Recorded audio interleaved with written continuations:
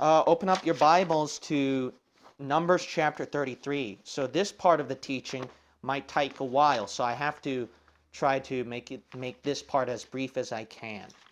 So some of you have heard the popular news media concerning the Roseanne show.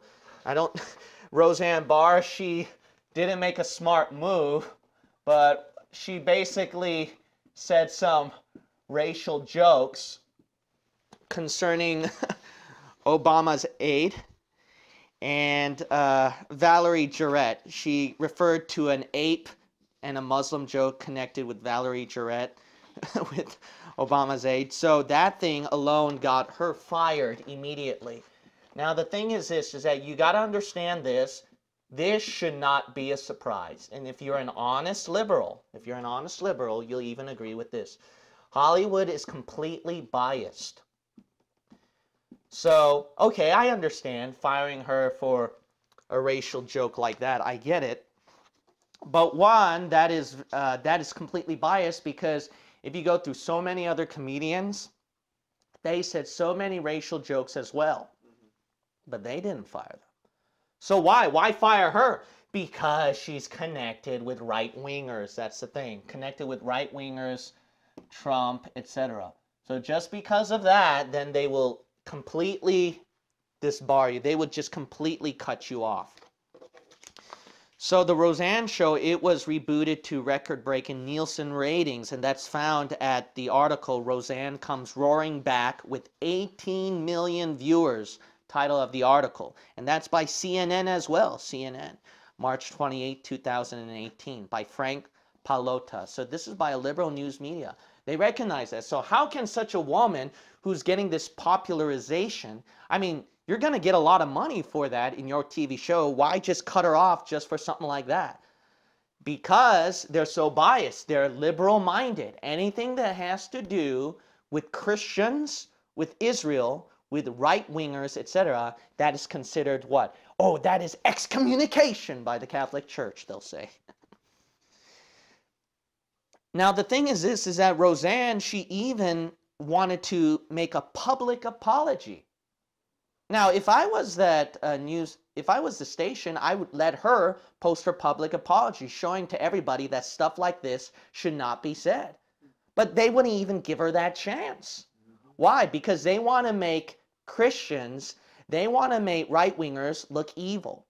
Now, Roseanne, I'm not saying she's a safe Christian, but she does have some kind of Christian belief, so to speak. She says that during this situation she's going through, she takes it as God works all things together for good. A trial for a blessing, that I should be focusing more time on the poor people, she said. So this is found in this article by Julius Young. The title of the article is Roseanne Barr Appears Disheveled in First Sighting Since Racist Tweet and Show Cancellation. So this is at June 1st, 2018, fresh. So it says right here, Roseanne Barr certainly hasn't had the best week. The shamed comedian said she begged Sherwood at ABC2, let me apologize and make amends, before her sitcom was axed. Not only that, Barr tweeted this, attempting to also get phone numbers for Jarrett, Michelle, and GS to personally apologize to them, though I disagree with their politics. I was still wrong to dehumanize them. They are not my enemy. Harboring hate and anger is my enemy. I can speak respectfully to those with whom I disagree. But no. Why not make it public, televised? Why not? Can't have any of that. Yeah, because you want to demonize people who lean toward what? Christian, right-wing, conservative type of beliefs. Now again, we're not in full agreement with the Republicans. They have some problems too. But the thing is this, is that we do believe in a lot of conservative right-wing ideals, albeit not all of them. And some of those principles are biblical. So the thing is, the point is, the liberal news media, they'll go anything that leans toward Christian, even if it's not Christian. See, that's the point. That's the point of television. That's the point of Hollywood. And that's what's going to happen at the tribulation. Their job is to Okay, so this is not just this. You got to realize this. It's anything that leans toward Christian. So this itself is not Christian, but it is leaning toward this. So if you're either in this or leaning toward Christian, the point is this. They're going to demonize you. They're not going to give you a chance to make you look innocent.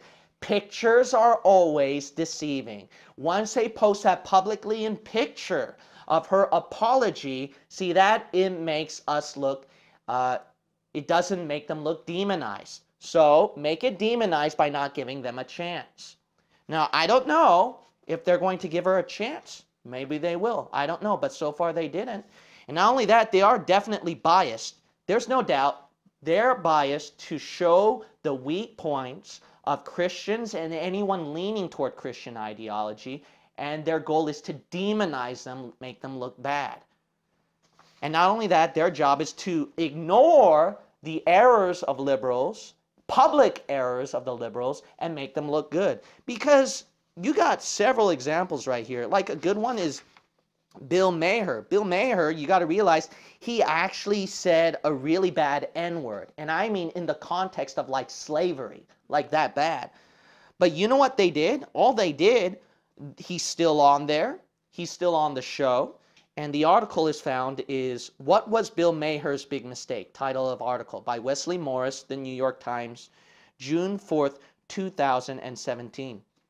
Why didn't they cancel him out? Why didn't they get rid of him? Not only that, it's not just that N-word that was controversial. If you listen to him, he said a lot of controversial things. For example, in this article, it reads, he has compared his dog to developmentally disabled children. He has questioned vaccines and claimed that Islam has too much in common with ISIS. After the September 11 attacks, he wondered on his old late-night ABC program, Politically Incorrect, about the nature of bravery, comparing the terrorist suicide mission to American missiles, which he saw as hands-off, cowardly approach. Now look at this. He said a lot of things about Muslims and other people, minorities as well. They keep him on. This is like really controversial.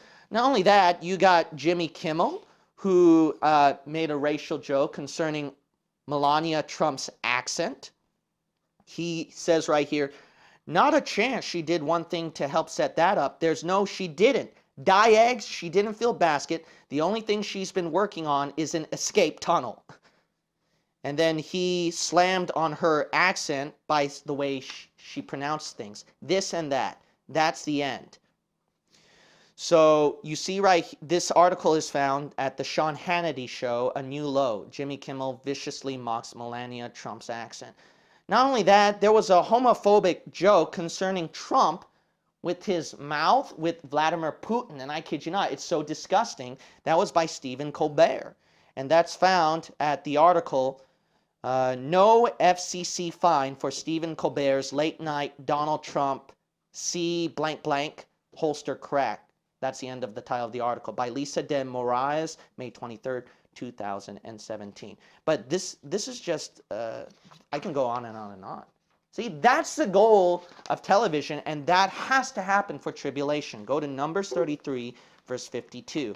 Modern Bibles will change this, and I think almost all modern Bibles, so I want you to check this up. God condemns pictures, you got to understand.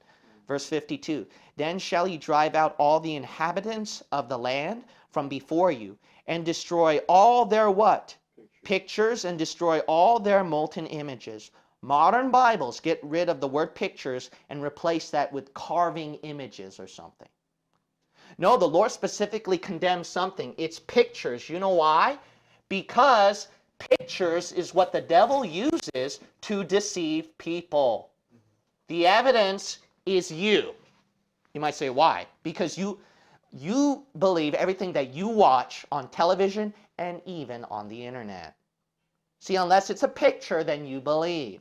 That's what God condemns, you gotta understand, is pictures.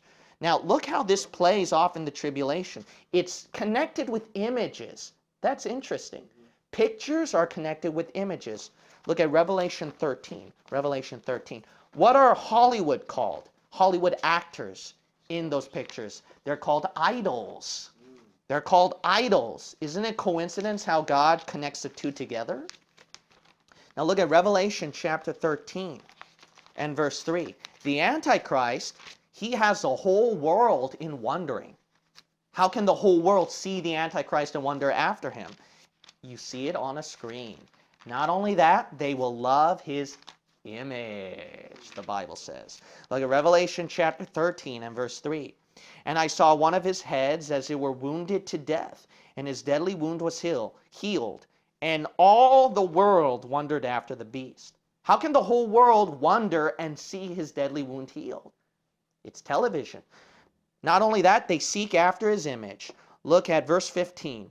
And he had power to give life unto who? The image of the beast, that the image of the beast should both speak and cause that as many as would not worship who? The image of the beast should be killed. You know what? You live in a day and age of the world worshiping whatever those images say. That's what you're doing. You're all bowing down. Conservatives and liberals bowing down to the image, saying, oh yeah, what he or she said must be true. Oh, because of the images in that movie moved my heart, I'm going to believe what that movie is telling me when it gives some kind of Hollywood, liberal, satanic agenda lesson in that movie. That'll preach. Go to Revelation 11. Revelation chapter 11. Not only that, so here's the thing. Not only in the Bible, Hollywood's goal, now you heard me mention this, so I will write it down. Their goal is to make what? Evil look good. And their goal is to make what? God, good, look evil. God is good. Good is close with God. So anything that relates to Christianity, the Bible, look evil. You want evidence of that? This is the most satanic thing you can do. Look at Revelation 11. Rejoicing at dead bodies of God's saints. That is the most wicked thing you can end up in. Look at Revelation chapter 11, verse 8. And their dead bodies, those are the two witnesses that God sends, shall lie in the street of that great city, which spiritually is called what? Sodom and Egypt. So, where also our Lord was crucified. And they of the people and kindreds and tongues and nations shall see their dead bodies 3 days and a half, and shall not suffer their dead bodies to be put in graves. How can everyone around the world see the dead bodies of these two witnesses? Technology. That's right, technology. Pictures, what you look at a screen. And what Hollywood and television does is to deliberately show you pictures that they look evil. That they would even rejoice that they died. This is Hollywood.